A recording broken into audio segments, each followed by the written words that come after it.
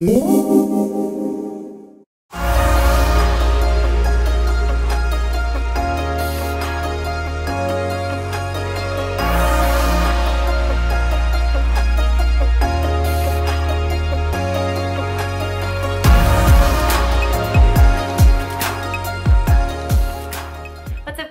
Nicole, aka Nikki Vegan, and I'm making this video because I recently posted a picture on my Instagram of a bowl of oatmeal that I made, and I made it kind of different than normal, and I said that making it this way has helped my digestion so much. And I asked you guys if you'd want to see a whole video about what I have done to help reduce bloating and help increase regularity now that I'm vegan, and it seemed like a lot of you guys were interested, so it seems like maybe a lot of you guys can relate to that. Obviously, I'm not a doctor, so if you're having really bad stomach aches, like, please go to the doctor and get that checked out because I want you guys to be healthy. But I'm gonna just share some things that have worked for me, and hopefully they will help you guys reduce your belly bloating and increase your regularity.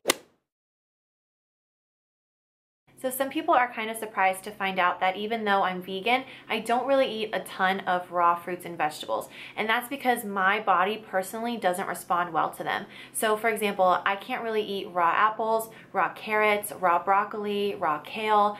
Really, any of that stuff isn't great for my digestion. It almost immediately causes bloating, and I sometimes have a hard time with constipation if I eat those kinds of foods. I find that if I steam broccoli, it's so much easier, and I'm still getting lots of nutrients, but the water and the cooking process kind of helps pre-break down the food so my body doesn't have to work so hard. So instead of eating raw apples, I just cook them and I put them in my oatmeal, or I make like a crumble out of them or something like that with granola on top, and that way they're just a lot easier to digest. And I steam kale and I steam spinach and those types of things, and I find that it's so much better for my body. So you can still eat all those wonderful fruits and vegetables, you just don't necessarily have to eat them raw, because even though they are at their peak highest nutrients when they're raw, if your body's not digesting them properly, they're not healthy for you.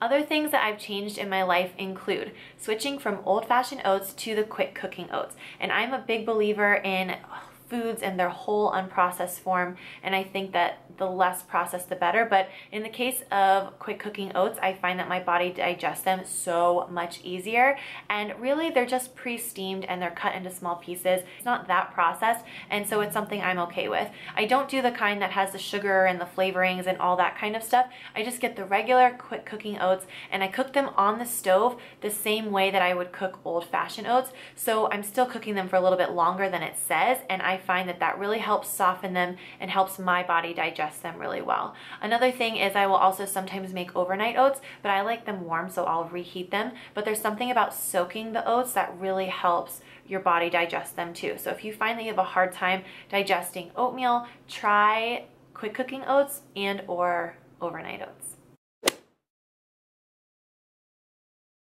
Another thing that also surprises people is I've drastically decreased my leafy green consumption.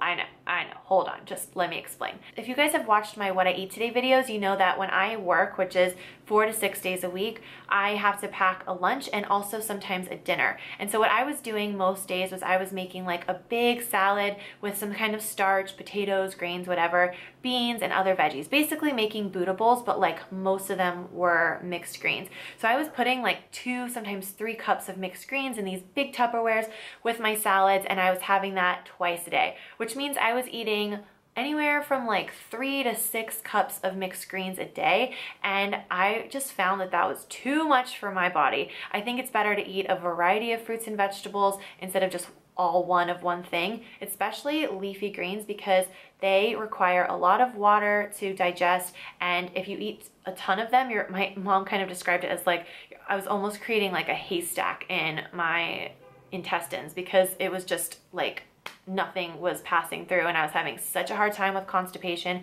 and I couldn't figure it out because I was like, I'm eating fruits and vegetables, why am I feeling bloated? But I reduce the number. Like now I eat like a cup of mixed greens, and I'll do other green vegetables. Like I'll do, you know, steamed broccoli, and I'll do steamed zucchini, and I'll have beans and rice. And that has helped me so much. So I'm still getting tons of nutrients in veggies, but it's not all coming from one place. And I find that that helps a lot. And I have replaced my mixed greens. Like I'll have a little bit of mixed greens, but now I'll do something that has a little bit more water, like romaine. I love romaine, and I find that all fruits and vegetables that have a high water content are a lot easier for me to digest. So if I'm gonna eat raw veggies, I tend to stick to the ones that have a high water content, and that makes my body feel really good. So if you eat an exorbitant amount of mixed greens like I used to do, try limiting it just a little bit and try switching it out for other vegetables and see if that doesn't make a big difference for you. Vegan diets are naturally higher in fiber than most diets, especially the standard American diet, and that requires a lot more water to flush through your system. So what I like to do is drink about a cup or two of water an hour or 30 minutes before a meal and give it some time to digest, and that way my body is super hydrated, so by the time I'm ready for food, my body can very easily digest whatever it is that I'm putting into it. And I actually like to make sure that I don't drink too much water while I eat, because that actually sometimes causes indigestion for me. Obviously, I have a few sips of water if I'm thirsty during the meal. I don't believe in like weird rules where you can't have water or you have to have this much water or whatever. I just think that if I have the bulk of my water in between meals, and especially before my meals, my body digests so much better. And listen, I love those things. I am so happy that they exist, because I can get anything that I want to have in a vegan version, and I don't have to hurt animals, and I don't have to put horrible things into my body, and that makes me so happy. I just find that they're generally a lot higher in salt and also fat than I generally eat. I like to eat like a whole food plant-based diet, like food in its whole form, and that is what makes my body feel the best and what helps my digestion and gives me the least amount of bloating. So I find that when I eat a lot of fake meats, that I do have a lot more bloating. So if you guys are eating them a couple times a week or even a couple times a day, you might want to reduce it a little bit and switch it out for a whole food plant-based diet and see if that doesn't make a huge difference with your bloating and digestion, because I think it will. Another one that people don't like to talk about but makes a huge difference, and personally I can attest to this, is going to the bathroom when you need to go to the bathroom. And that might seem like common sense, but that's not always a convenient thing to do. Especially like I'm a cocktail waitress and I work anywhere between 6 to 9 hour shifts at a time, and I have tables and stuff the whole time. I have people that need things, and I don't really have time to like stop and like go to the bathroom. And even when I do, it's like not really an ideal situation, because I'm at work, I'm at a small bathroom, and I feel like I'm rushed, and it's just not ideal. So what I was doing for a while without even realizing it was my body was sending me an urge to go to the bathroom, and I wasn't going to the bathroom, and I wasn't passing gas when I needed to. And those things are natural. You have to let them out, or you'll end up just holding them in, and that causes extreme constipation. And you really only have to do that once or twice to cause many days of bad digestion, lots of bloating, lots of irregularity, and it's just so uncomfortable. So what I've decided to do, what I've kind of committed to do, is to understand that my body sends me cues, and I am the keeper of my body. It is my responsibility to listen to my body's cues and to honor that, and to try to do what it's telling me to do. Just like I would sleep if I was tired, and I would drink water if I was thirsty. If I need to go to the bathroom, I go to the bathroom if possible, and I just try to not overthink it too much. Another trick that I have that is super awkward and kind of maybe gross, but it helps, is if I'm at work or any uncomfortable situation and I feel that I need to go to the bathroom, but I'm just too like in my head about it, I'll either bring something in there to read, like I'll read something on my phone or something like that, or I'll flip through pictures on my phone. It makes such a big difference, because you kind of are taking your mind off of what you're doing, and it helps you relax so you can go to the bathroom. Because a lot of times if you're feeling rushed, like, okay, this is my time, I'm gonna go to the bathroom, and nothing happens because you're too freaked out. You need to figure out what you can do to relax yourself enough to go to the bathroom, because it's so important, especially in terms of reducing bloating and indigestion.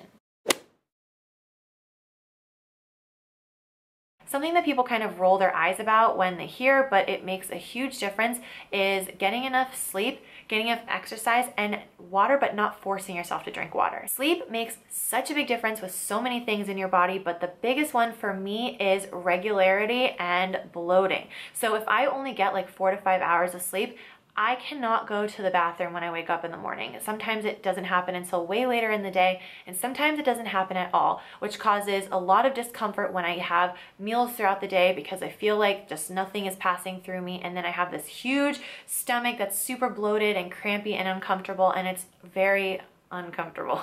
So what I like to do is try to make sure that I get 7 to 8 hours of sleep, and usually at that point I wake up and I have to go to the bathroom right away, and I go to the bathroom and I feel great afterwards. And that is literally the number one reason why I focus on sleep, because I want to make sure that my body is regular, because it affects everything in my life. Like, I just am so much more comfortable when I have less bloating and I'm more regular. So getting enough sleep is key. Another one is exercise, and especially aerobic exercise where you're getting your heart rate up and you're sweating, because that's really, really good for circulation, and that makes a huge difference with regularity as well, and that also helps with bloating. So what I like to do is try to make sure that I get 20 to 30 minutes of really brisk walking around my block. Like today I didn't have time to work out and go to the grocery store, but I needed to do both. So what I did was I walked to the grocery store really fast. It was a mile away, and then I went there and then I carried the bags back and I kind of like trying to lift them. I looked super weird walking down the street, but it worked for me. I got my exercise in, I also got my errands done, and I felt so much better. I just find that a little bit of cardio and really being active really helps with digestion and minimizing belly bloating. So another thing that people don't really tell you is that you shouldn't force yourself to drink too much water. So obviously drinking enough water and drinking it with a good amount of time before your meals is important. But if you're trying to force yourself to drink a ton of water, like there was this thing going around for a long time where it was like you had to drink a liter of water before breakfast. If you're forcing yourself to do that and that doesn't feel right to your body, you're harming your body. Just like it's wrong to force your body to eat raw vegetables, even though it doesn't like eating raw vegetables, you shouldn't force yourself to drink water even though it's telling you you've had enough. It really is a sweet spot, and it really just comes with like listening to what your body wants and trying not to overthink things too much.